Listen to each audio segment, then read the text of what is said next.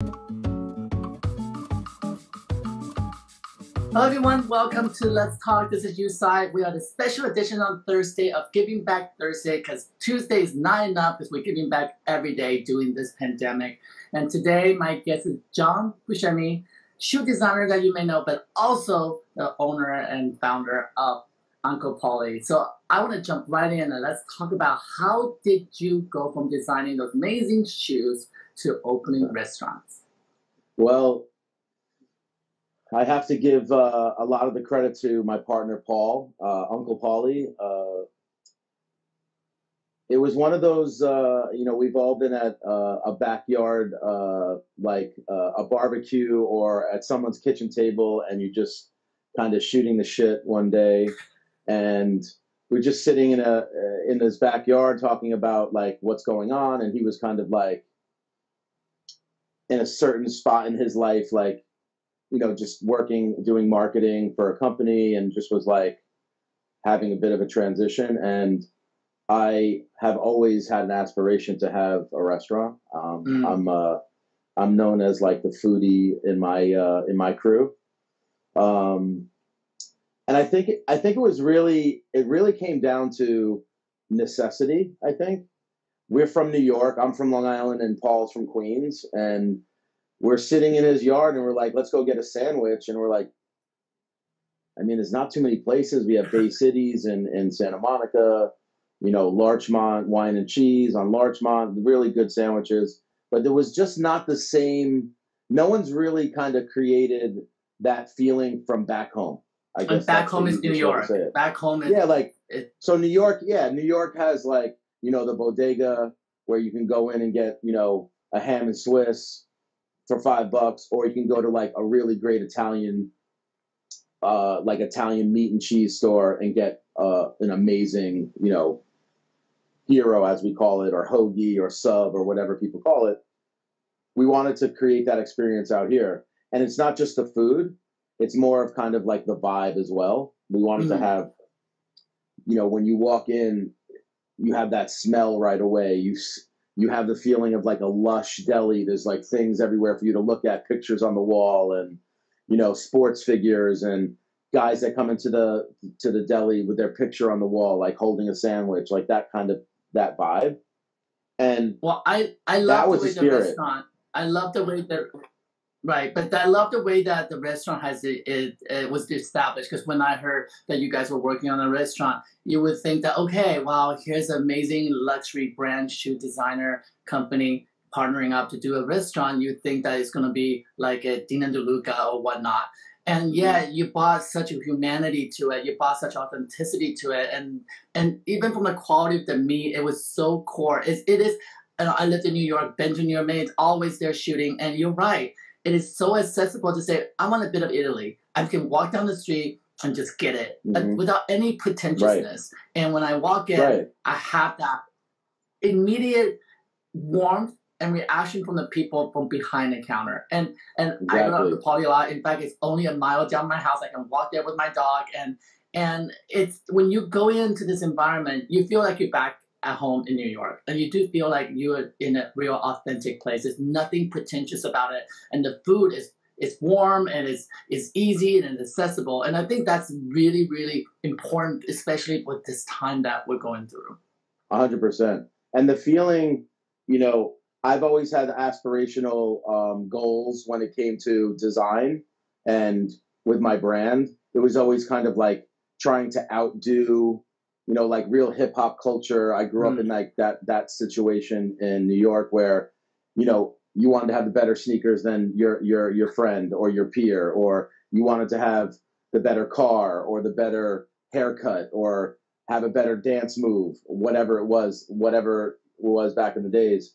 For us, it was like, let's do this deli. Yeah, you're going to walk in and you're going to have that feeling, but then we're going to take you on another level of the ingredients and the quality of the food when it comes down to just even the lettuce and the tomato or the olive oil, where other people are like cutting corners.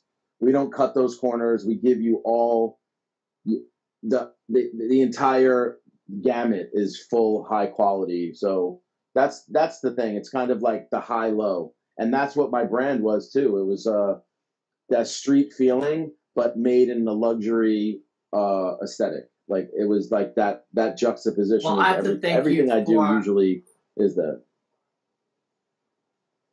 I love that. I love you said the high and low, because I am not a brand wearing person. I'm always the low, I think, in the fashion business. Even though I'm in fashion, I don't dress the high, but I do want people to know on every TV show thus far, from American Beauty Star to American Next Top Model to my own shows to Kitchen Asia, everywhere I've traveled, I might be low up here, but I'm always a high on my feet with Buscemi shoes. And that, but you're also so in good, you're in good shape too, and you're in good shape, you know. Someone told me once, someone once told me that fashion was made for guys that don't look good in a white t-shirt and jeans. That's pretty good. You know what I mean? It's kind of true. It's kind of right. It's true. Like you could be the best looking guy on the planet, and you could just throw on a Hanes t-shirt, Levi's, and a pair of Chuck Taylors, and like you can go through the rest of your life. You know. And if you know it, you throw a beanie on and leather jacket during the summer. Exactly. And I think the cool thing with the shoes is like you could still be that guy, and they step it up a little bit, and like, okay, I see the shoes, I understand. Oh yeah, totally. I agree. And shoes tell the story of the whole person, right? Well, thank you for completing my story as I walk through the streets of Taiwan wearing beautiful shoes while I cook for the locals. It's awesome. It's awesome. Thank you, man. I appreciate it, bro. With the situation we're in right now, I know all the restaurants are adjusting, and they're definitely somewhat close because they can do curbside service. And I know you guys are doing great things for the community. Will you share that with us? Right. So basically, coincidentally, we were set up for a pandemic. First off, I want to just give my heart and my thoughts out to all my friends in the restaurant business that are going through it. If they need anything from us, like please DM, reach out, call me, etc. There's actually, I'm on a group text with like 200 or more people on a WhatsApp group text of guys that own Nobu to Catch to guys in, Nick Mathers from New York. And, we're all talking constantly every day. It's really brought the community together from a help standpoint. But the first thing, we were going to close. Like Paulie and I sat down across from each other and said, I think we should close because it's a bit dangerous, right? Because of, your employees, where are they at night? Where's the food coming from, et cetera. But we sat down and we said, let's just sit down, do the best in class and have a format. And we started just by staying open and offering curbside. And that started to do well. And we were getting phone calls like, hey, do you have sugar? Can I buy flour from you? Do you have eggs? Can I buy the lettuce that you're selling? And they were just kind of, I have to give the credit to Paulie. He was the catalyst for, why don't we pivot and do the grocery element and just try and see if we can do a grocery list. We're ordering the stuff anyway. We'll just package it together. And, I don't need to get into numbers or anything, but our business is actually up during this, which is great. And I'm not trying to brag. I'm actually just happy we actually had to hire people during this. So that makes me feel good for not only the employees that we didn't have to let go, but we actually got to hire some extra people that are out of work and now they're not. So, we're just trying to keep it going. I think, like you said before with your last guest, there is a bit of a light at the end of the tunnel here. And we're just happy to be able to keep people employed. And then the last piece of that would be, we've already had a community element to our restaurant, police and fire, first responders, city workers. They gravitate towards the deli because it's quick. It's a quick lunch. You come in, you grab it, you can eat it in the car. And we've had a relationship with the hospital network locally, Children's, Cedars-Sinai, St. John's, urgent care facilities, et cetera.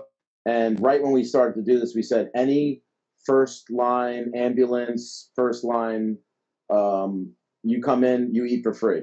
No questions asked, just show your badge. And that's been really nice for, we've had nurses coming to the deli that have been worked 16-hour shift. You know what I mean? We've had anonymous donors, celebrities, athletes, actresses, I don't need to mention any names, but donating $2,000, $1,000, just please buy as much food as possible for this emergency room, for this urgent care facility, for this hospital. So it's been really amazing to see that side of it too.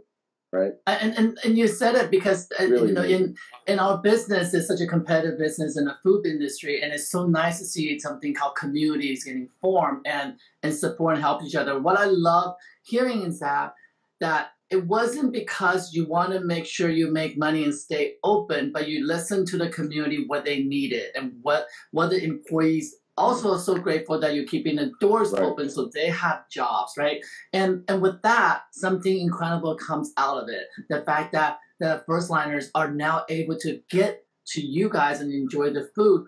If you didn't work in that fashion, you didn't listen to the community, you didn't answer the calling, this could never happen. And that's something that I think is so important we all learn from is where in the food industry, it's all about service. It's about giving. And sometimes we forget to listen and what they want rather than, especially in this little fashion, right? This is what you should wear because I'm telling you this is cool. You don't tell me what's cool. I tell you what's cool. That's right. Right now, it's so amazing for me to hear people now to know what is quote unquote cool and what's necessary. And like you said, celebrities and influencers are the clients of mine. We share a lot of same clients actually that, through this time, because the initiative I set up for Let's Talk, that every single guest comes on the show, I personally donate 500 masks to first responders, and the guests are matching. People like Mila Jovovich heard about this and said, listen, I want to help. I just don't know how. When she found out this initiative, she donated 30,000 masks to New York, and it's shipped. And we are in a process of raising 100,000. We have 85,000 today and counting. So everything that we possibly can do and support in many little ways, it's for a greater good. It is all for the greater good, and I so appreciate that your type of service that you established to be a food that's accessible for people have become so important now, because we know there are Nobus. Yes, we miss going to Nobu. The Chiconies, we miss that, but those are not ready grab and go for people who desperately need right now. And then because the situation that the type of restaurant you open through your passion and you're able to do that. And let's not forget that you also have this hot sauce that's phenomenal that people are dying over. Yeah, that's another one. I just had I just had a meeting with my team yesterday about that. It's a really, really amazing. We're actually having we have a charitable element to our business.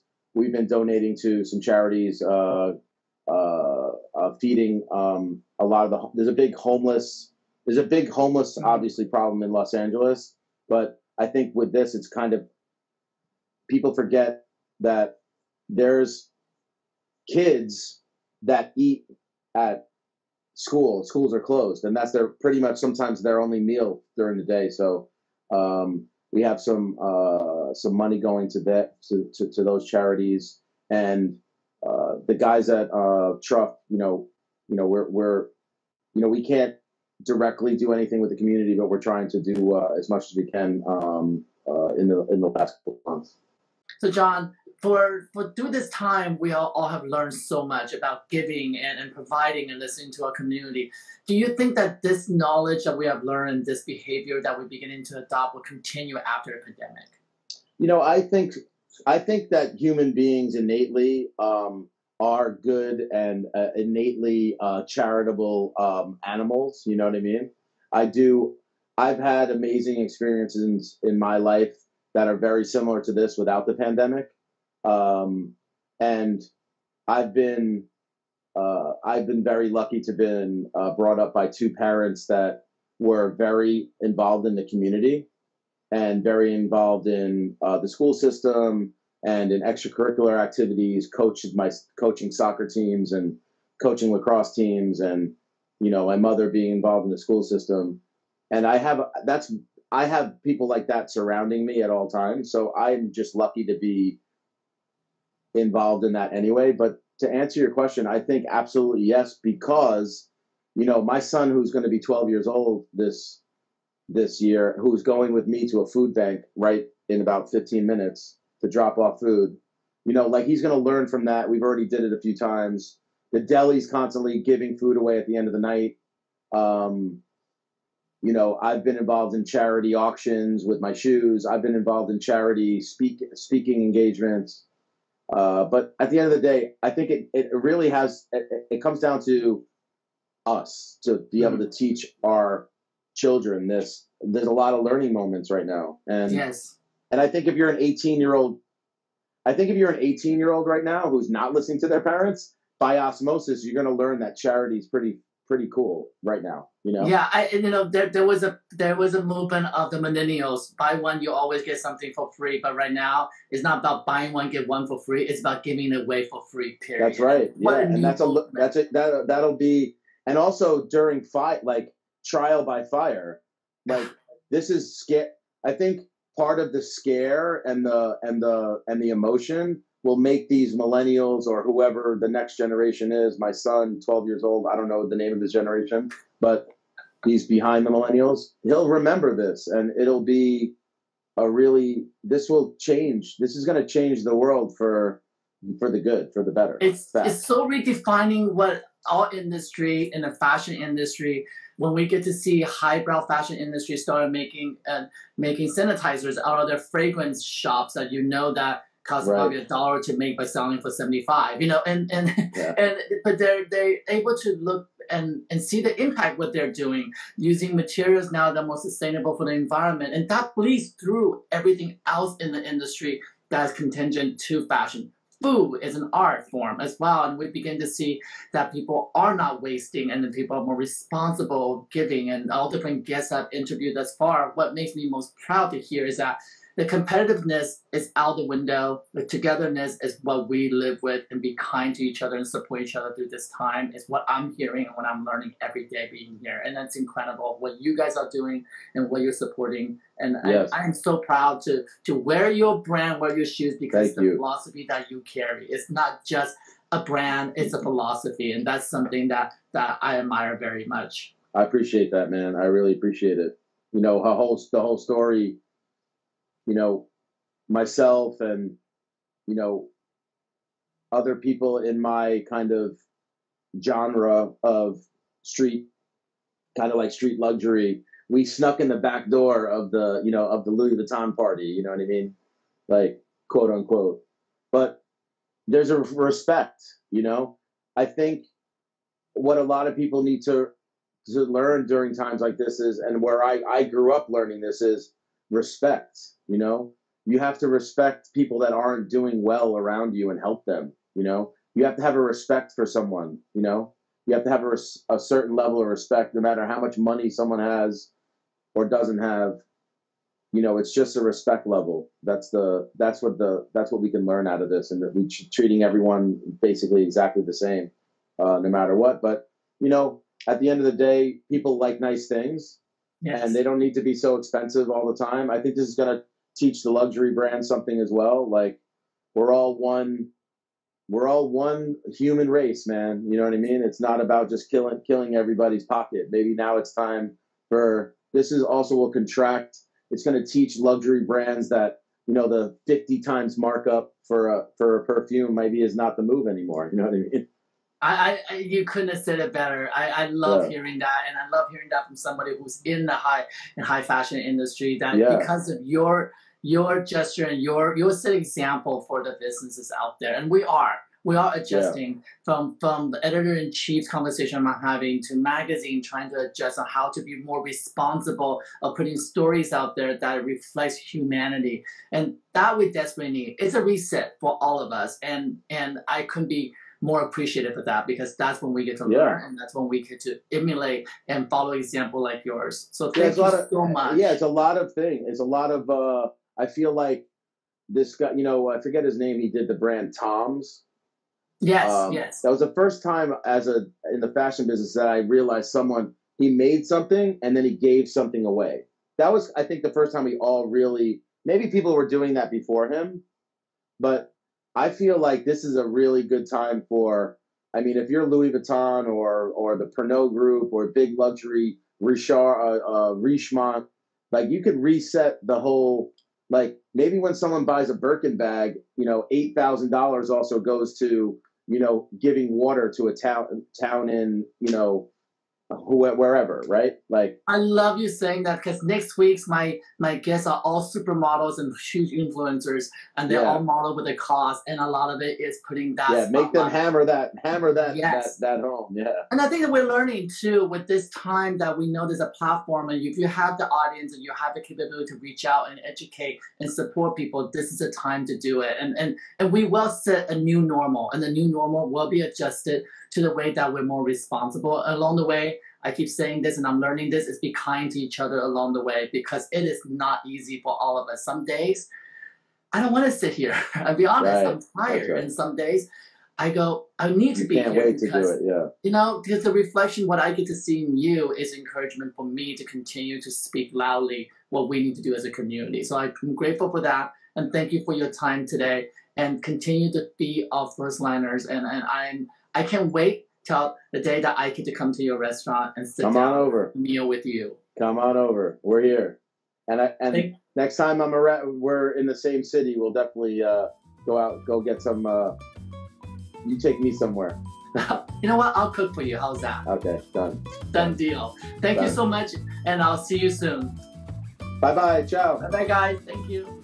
Thank you, guys. So that was Jon Buscemi, shoe designer turned restaurant owner for Uncle Paulie's, who's giving food to the first responders and first liners absolutely free on a daily basis. And this is what makes me so excited to be here, be able to share this special edition with you guys, putting spotlight on food industry and restaurant owners, continue to give back to the community and what we're learning from it, and how we will continue to do that after the pandemic's over.